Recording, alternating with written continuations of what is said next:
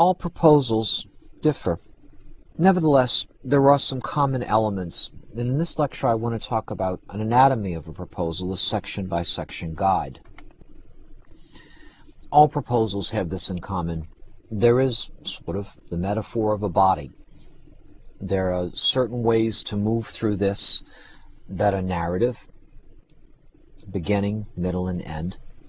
The idea of persuasion is there also, that we really are arguing our idea, we're advancing our idea for the approval of others, and the idea of an audience. Let's go through each of the parts of the proposal section by section. Again, I'll try to annotate these parts from my own experiences with proposal writing. What about the cover letter? Remember the lecture on classical and modern rhetoric? Here we're using Kenneth Burke's pentad: the scene, the purpose, the action, the agency, the agent. The scene is the context for the proposal, the situation that you believe needs to be addressed. The purpose is the reason you're executing the proposal at this part. The action is the plan, the combination sort of in the cover letter of the objectives and the deliverables. The agent are those people who are going to be responsible for executing the proposal. And the agency is the vehicle, people you work for, part of the agent. In each of these, I suggest that you spend no more than a paragraph, but at least that much, setting these up, and I suggest that you set them up in this order. Again, establishing the context that you're going to do it, the reasons, the objectives, the manifestation of the plan, who are the people who are going to do this work, and the organization that those people represent.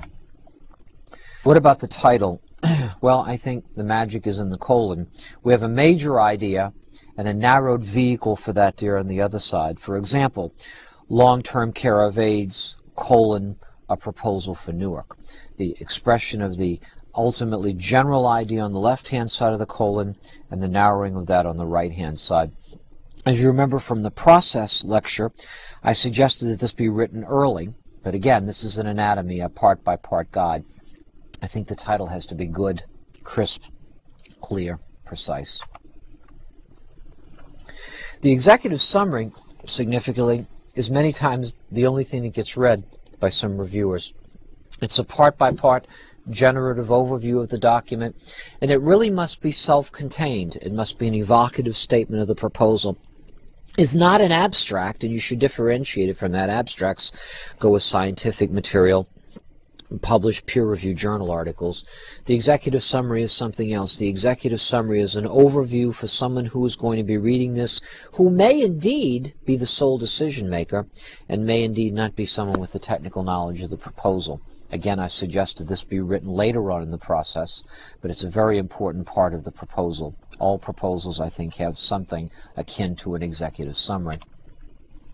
The table of contents is really the major cohesive tie in the piece. The significance here is that of cohesion through parallelism. Whatever you're terming the major sections, the minor sections, whether you're using parallel phrases, whether you're using a numbering system, these have to be clear in the content of the proposal. It's hard to think of, but some proposals run hundreds and hundreds of pages, and very often the single thing that ties it all together is the table contents.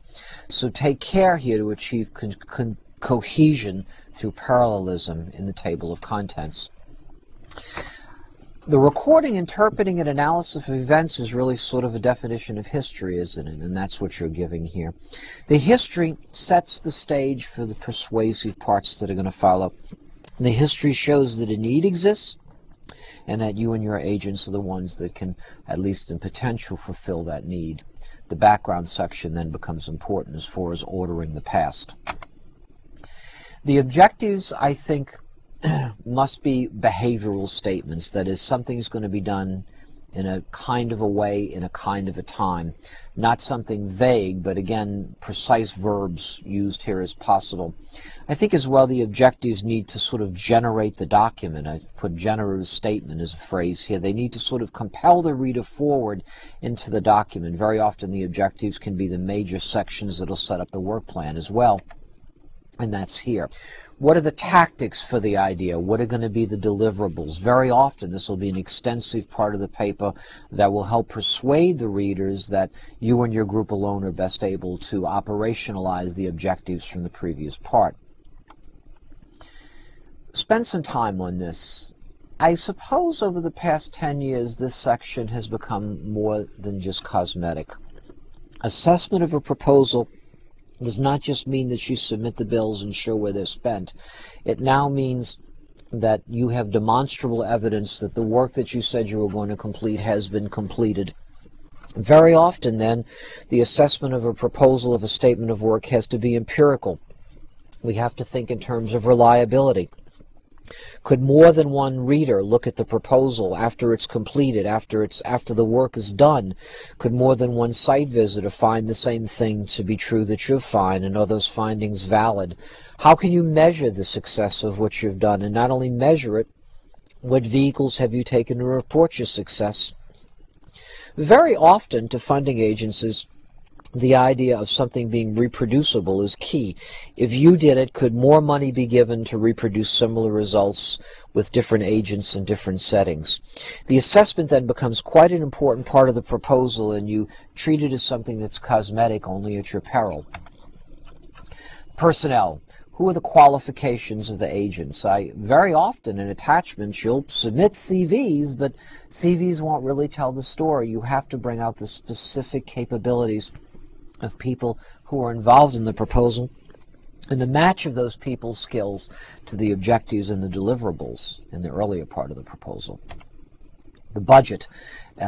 Again, the idea that the budget, I think, has to be realistic, that someone looking at a proposal can say that the statement of work and the objectives can be achieved on the budget itself. As is the section with assessment, treat this section as cosmetic as your peril. This section has to be truly, truly well done, and as I suggested with hiring a proofreader, either solicit or hire a budget analyst to work out your budget in some fashion. Funding agencies look at this part of the proposal very, very carefully. The preparation here of a timeline, definite periods of work, as well as milestones that can be reached that are realistic, as well as the conclusion. The conclusion really draws the argument home and establishes the significance of what you've done. It's certainly not a summary, and it's certainly not a restatement. It's just simply a final statement that helps you provide the most compelling evidence that your case is the best for winning the proposal. The supporting materials, as we said in the process lecture, began very, very early.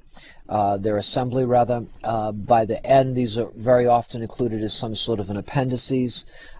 We might here reference different sites that we've looked at or consulted. Again, the two major documentation systems are those of the Modern Language Association and those of the APA, the American Psychological Association. Here we also might find conflict of interest statements. Very often funders want to know if you have additional funding for a similar kind of project from another source, if there could be a conflict, two agencies being used to fund the same project. It's not a good idea, and certainly many funding agencies ask for disclosure on that, and of course letters of support as well, very often from sponsors. In sum, the proposal has to hang together as a cohesive document, and following the writing process I've advocated, as well as the anatomy here, should provide that. And it is ultimately a persuasive document. It is an argument that you are the best people available to respond to the agency's call for work.